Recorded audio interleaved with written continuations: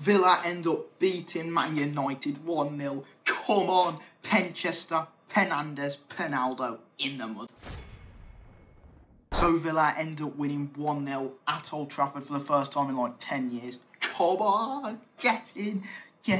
Absolutely amazing, unbelievable stuff. I thought overall we did deserve it. We had so many chances created. Yes, Man United had 1 or 2, but in the end, it was a Bruno Fernandes penalty. What better way to give us the win? Missing it, sending it sky high over. Weren't even a penalty anyway.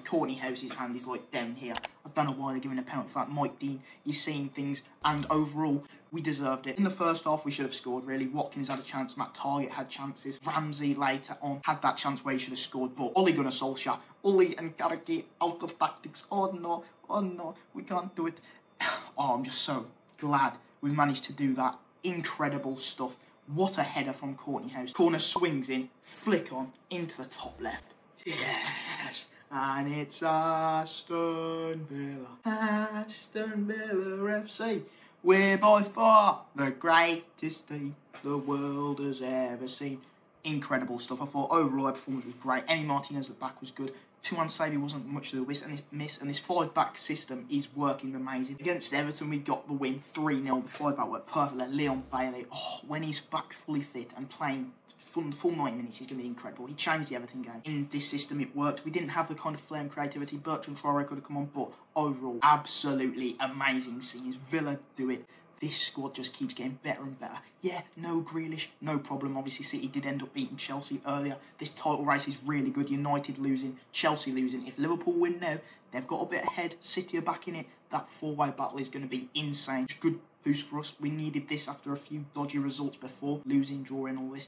And hopefully we can surge for them 7th, 8th, maybe 6th. It's looking unlikely, but like a 7th place, 8th place finish, that would be amazing progress in the Dean Smith era. He's done incredible so far, and I thought this 5-back formation that he's switched to really helps the attack build up, and you've got 3 solid centre-backs. Mings gets a lot more help there. He doesn't need to kind of be the main man and make these mistakes and errors. He's got the likes of Hause, normally Tuan Sabi and Konza, but Hause, this one, who was amazing. I thought when he was playing in the attack, just passing it and fantastic stuff, and overall we deserved it. Yes, they had the penalty, which was ridiculous. They had a few chances, Greenwood and stuff. They just didn't take them, and we should have took ours. And realistically, if we was more clinical, it would have been 2, 3, 4-0 maybe. So United fans, shut up about Ronaldo. Viva Ronaldo. Viva Shitnaldo. Viva Pernaldo. Viva Pernaldo. Viva Pernaldo. He was absolutely, didn't really have anything to do in the game. Yeah, he might have had 1 shot, 2 shots, but apart from that, terrible, nothing, didn't really get into the game, and he scored against every Premier League club except the Villa. So all your Ronaldo supporters, all United fans, be quiet, because he's just got silenced by Aston Villa. Incredible performance. Dino does it again. I can't believe it. What a win. Historic in history now. Incredible goal. And in the end, we kept a clean sheet. And now Man United are in the mud. Luke Shaw went off injured. That's going to affect him heavily. Dalot, he looked alright, but he's not anywhere near as good as Luke Shaw. I think he's right-footed as well, isn't he? So that's going to affect him a lot. But in the end, Villa did it. Fantastic header by Hause. And I thought overall on the pitch was really good. McGinn was getting a bit kind of aggressive afterwards.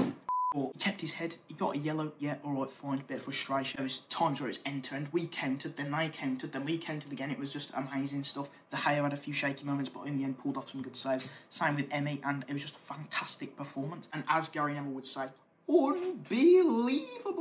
What a game. Chelsea versus City. City ended up winning, got back in the race, but this game is more bigger than Chelsea and City. You've got the 2 oil there, and you've got the 2 historic clubs here fighting it out.